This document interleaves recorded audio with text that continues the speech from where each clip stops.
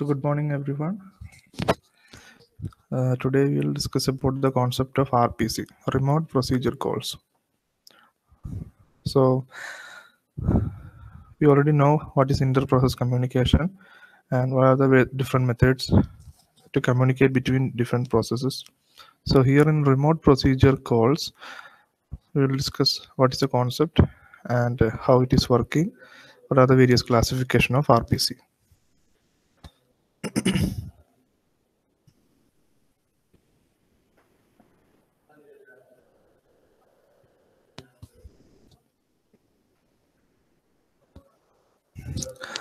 Remote procedure calls allows programs to call procedures located on another or other machines.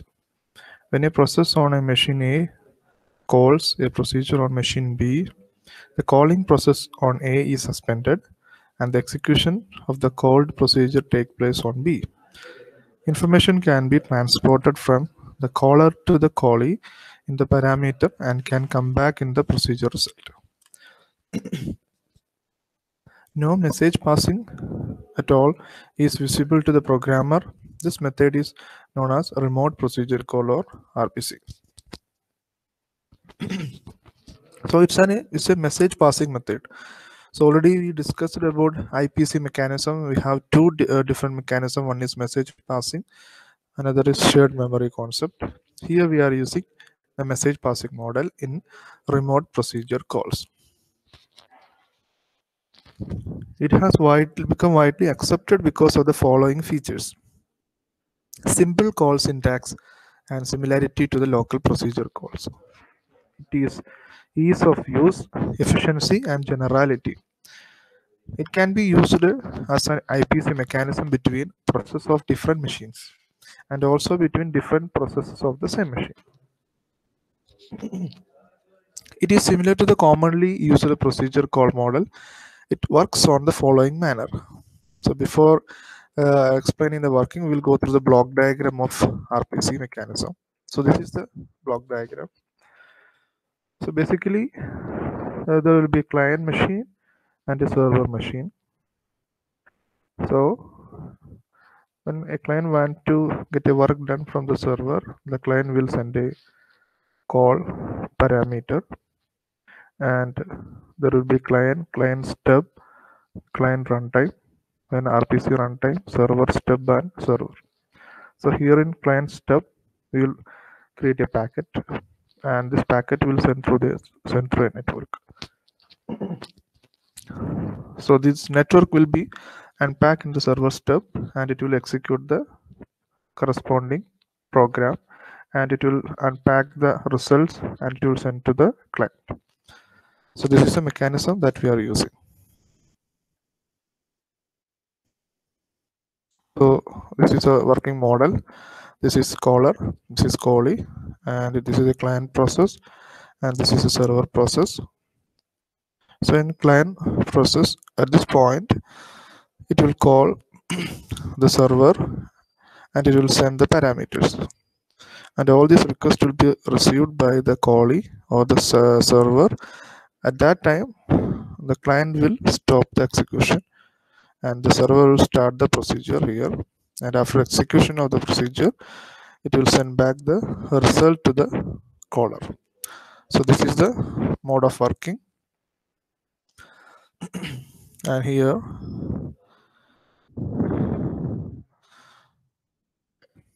now we will go through the working manner. For making a procedure call, the caller places arguments to the procedure in some well-specified location. Control is then transferred to the sequence of instruction that constitutes the body of procedure. The procedure body is executed in a newly created execution environment that includes copies of the arguments given in the calling instruction. After the procedure execution is over, the control returns to the calling point, returning a result. Okay.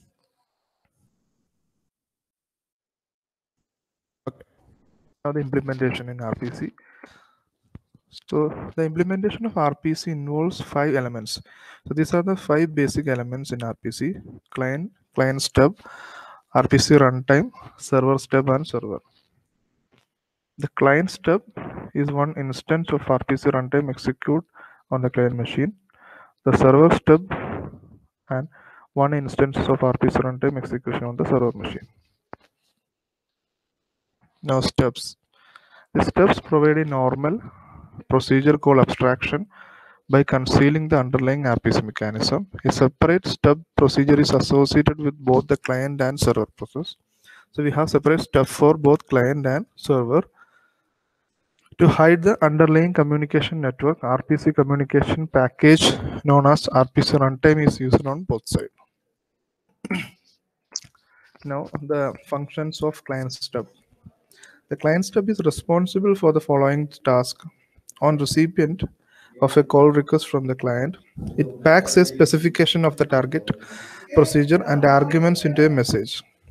Asks the local RPC runtime to send it to the server stub. On receipt, the result of the procedure execution, it unpacks the result and passes it to the client.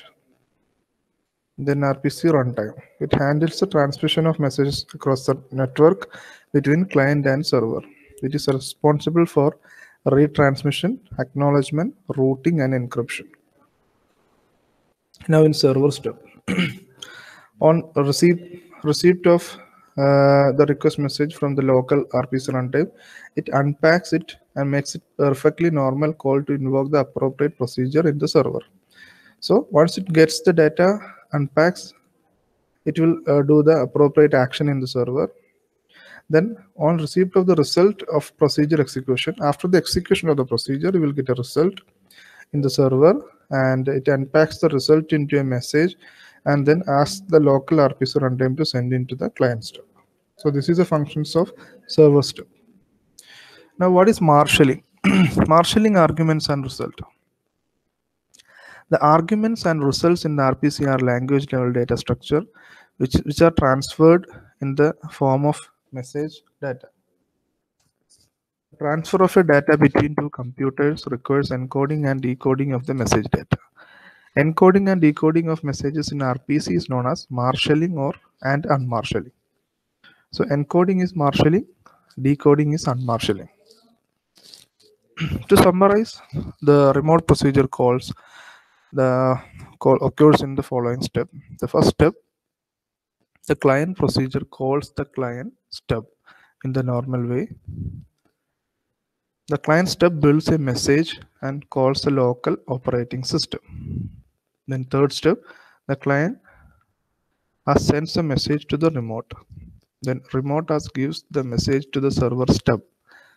Then in the fifth step, the server step unpacks the parameter and calls the server. The server does the work and returns the result to the stub. Then the server step packs it in a message and calls it as a local. The servers sends the message to the client.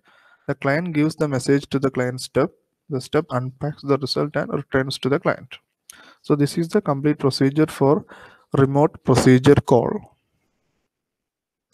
So basically, we have two types of function calls, call by value and call by reference. In the case of remote procedure calls, we are using call by value method, usually because the actions happens between two different machines, so they don't have a common physical memory. So in the call by value method, all parameters are copied into a message that is transmitted from the client to the server through the network. It is time consuming for passing large data types such as trees and arrays, etc. Then call by reference, as we all know that there will be a common memory space, and we are sending the RPC mechanism does not use the call by reference mechanism. It is impossible to use this method because we are using separate machines. So distributed system having distributed shared memory mechanism can allow passing of parameter by reference. Only if we have this method, like a distributed system with a distributed shared memory mechanism, can use call by reference. Normal RPC does not use the call by reference mechanism because they have different address space. And these are the different categories of RPCs: callback RPC, broadcast RPC, batch mode RPC. Okay, so to understand what is call by value and call by reference, we'll go through the concept. in programming. So as we can see here, call by value, call by reference, and call by value. In this parameter is passing method. Values of actual parameters are copied to a function's formal parameter, and the two types of parameters are stored in a different memory location. So here the calling parameters are in different location. So any changes made in the function are not reflected in the actual parameter of the caller. The caller and callee's variables are in different location. In call by value, but in call by reference, both actual and formal parameters refer to the same location. So any changes made in the function are actually reflected in the actual parameter. So this is the basic difference between call by value and call by reference. This is a programming example. Here we are using two integer in the main function a and b, and values are 10 and 20. We are calling a function here, and we are transferring only the parameter called by value. So here when we interchange the values here, it will not actually changes the result in a and b. The a and b will be the same, and x and y will be different. But in the case of call by reference, we are actually sending the address. That means both a and b, x and y, this is a pointer. Both these points to the same address location. So whatever changes happens in this function will reflect in the main function also. So that is the difference between call by value and call by reference. And here normally in remote procedure calls, we are using call by value since all the machines having different address space. So these are the concepts in remote procedure call, and this is the block diagram. Client, server, network, client step, RPC runtime, server step, RPC runtime. So here whatever the parameter, it will send as a call by value parameter. It will pack by the client step, then it will send through the network. In this lecture, we will learn about what is known as remote procedure call. Okay, so remote procedure call is quite an interesting concept, and what it says is that let's think that you have one computer here and another computer is on the network. Okay, so it's somewhere else, but what it does is that this computer provides some APIs. Okay, so it says that it has some procedures. It has some procedures which can be run, and they can be run from this computer itself, and it gives you the feeling that you are running that function on your computer itself. So that is the beauty of remote procedure call. So for example, if let's say there is a function int sum, int a, int b. Okay, so this is some very simple function, but what happens is that when you call this function, so sum 8 comma 5, so what will happen is that this summation, the work of this function, is not done on your computer, but it goes there to the remote computer, and on that computer it runs, that function runs the procedure, and then whatever is the result, it is given back to that particular your computer, the local computer. So this is remote procedure call. Basically I am calling a function, but whatever function the work is there, it is being done on some another computer, and then the reply or the result is getting back to you. So this remote procedure call is a high level model for client server communication. So basically there is communication between two processes, okay, that is happening, and those two processes are on different computers, or they can be on the same computer. So it provides programmers with a familiar mechanism for building, and this is very important for distributed systems. Basically all the computers are in distributed systems, so they are taking help of each other. So this particular computer has capability of calculating something, and the other computers will have the remote procedure calls for getting those functions done from other computer. So why we need remote procedure call? So the client needs easy way to call the procedures of the server. So if on the server, let's say there are some services, so the client can easily, in his code, he can write the remote procedure calls and do his work. And RPC enables the client to communicate with servers by calling the remote procedures, and which is similar to calling something on your local computer. So let's try to see how does now, what is the thing, how does it operate really, what is happening when a process on machine A calls a procedure on machine B. The calling process on A is suspended. Okay, so now let's try to see what will happen. Now let's try to see what will happen in RPC. So basically now I say let's see the figure and then it will help us understand. So one figure here is saying that client is there. Okay, so it calls the procedure. Okay, it calls that function sum A comma B, and then it calls it. This now request is being sent to the server. Server now receives the request that a procedure needs to be called, and that is of sum two numbers. Then it adds them and sends the reply back to the request client. Okay, and it now gets the answer and it resumes its execution. So this is a blocking state. Okay, so this is a blocking call, and okay, and when this is blocked, when it sends a request, this one executes and sends a reply back, then it blocking state ends and it executes the code again.